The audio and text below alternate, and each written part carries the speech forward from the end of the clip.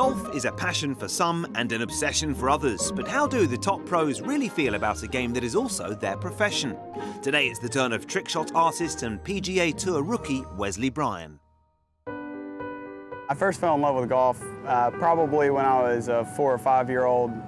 My dad was a PGA teaching professional, and he would drag me and my brother out to the golf course pretty much every single day in the summer.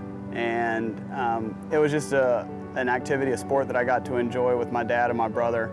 Yeah, my dad was the sole reason that I got into golf. He never forced it onto me, but my dad definitely played an integral part in getting a golf club in my hand.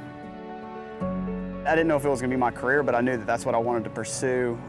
In middle school, I quit playing baseball. Baseball and golf were in the same season, so I kind of had to choose between the two, and I chose golf, and that was kind of the turning point. I went through some really trying times in college. I hit the lowest of lows, but never fell out of love with golf. If anything, it just pushed me to want to work harder. So I feel like the speed bumps are going to happen in this game.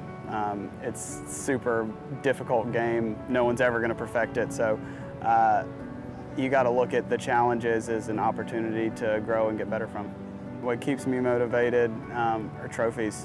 I mean, yeah, I've made it to the level where if you win a tournament any given week, you can make $1 million, but the money just, it doesn't do it for me right now. I want to collect trophies. That's kind of what lives on when you have kids or grandkids. They want to see trophies. They don't really care about the bank account. I still love it because I get the opportunity to travel to some of the most beautiful places on earth. And just the opportunity it's given me to travel really makes me love the game.